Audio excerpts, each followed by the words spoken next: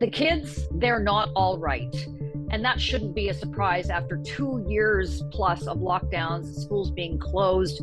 I'm referring, of course, to the recent education scores, and math scores for kids in Ontario is down a failing grade.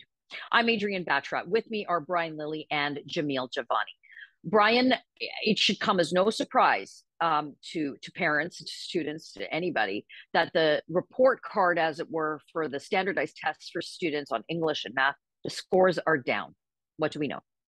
Well, what we know is that we're back to where we were before. This is what Doug Ford campaigned against in 2018, and he said our kids are failing because Kathleen Wynne has failed our kids. He's going to have those words thrown back in his face now when you see that. Let me read you some numbers. Just 59% of grade 3 students met the provincial standard in the latest round of testing. 47% of grade 6 students met the provincial standard in math, and 52% met the standard in grade 9. Now, if you compare any of these scores in grades 3, 6, or 9 to the literacy scores, the reading and writing scores, kids do great there. They're obviously not teaching math correct. And I think COVID, the government is trying to blame COVID. I don't think that's the whole story. We can get into that.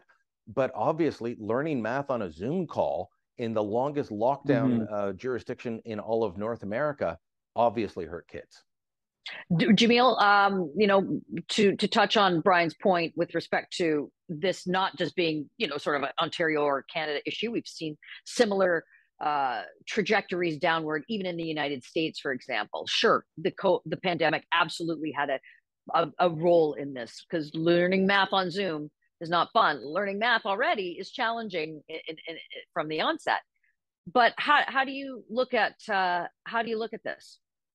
Well, certainly among those numbers that Brian shared, the most disturbing one is since 2018, it's been a 23% decline in grade 9 students that can meet provincial math scores. That's very alarming. I don't really care how that compares to other countries. That's going to worry me if I'm a mom or dad, regardless. But I think the bigger picture here, Adrienne, and this is something that I know a lot of our audience at the Toronto Sun is very passionate about. This is why wokeness is a problem, because it advances goalposts for how you address inequality that don't actually help people. So while we spent the last few years talking about all kinds of isms and obias, systemic this, systemic that, everybody's been making noise, mostly, frankly, because of what's been happening in the United States, not even because of what's been happening in our country. We have really serious forms of inequality being allowed to continue largely unchallenged, politicians and administrators not held accountable to do anything about them. And this is why I worry when I hear all the woke talking points, is that it just seems like a massive distraction from some very serious policy issues, including, in this case, math among young people, students in our country. Brian, to Jamil's point on that, and I'm going to give you the last word here.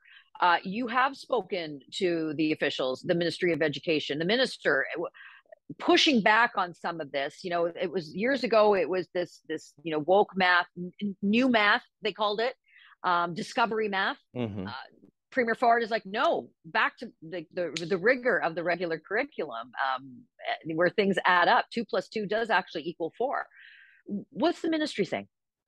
Well, so the ministry did revamp the curriculum in 2019. March 2019, they unveiled it. They said they were getting rid of discovery math, going back to rote learning in the early years. Look, discovery math is looking at math at a very high conceptual level. That can be fine once you've learned the basics. And every education expert I've talked to, including ones highly critical of the previous government, has said that. But you've got to learn that 2 plus 2 equals 4 to be able to figure out how to apply that to these problems. That wasn't happening.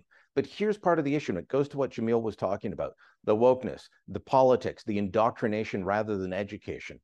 When they unveiled that new curriculum, the Toronto Sun broke the fact that it said in the curriculum that math was a tool of white supremacy and that there needed to be a decolonization of math, that it was Eurocentric. That shows a complete ignorance of math's history as something that every culture has actually contributed to the advancement of mathematics. We've taken something from everywhere. It's the opposite of that.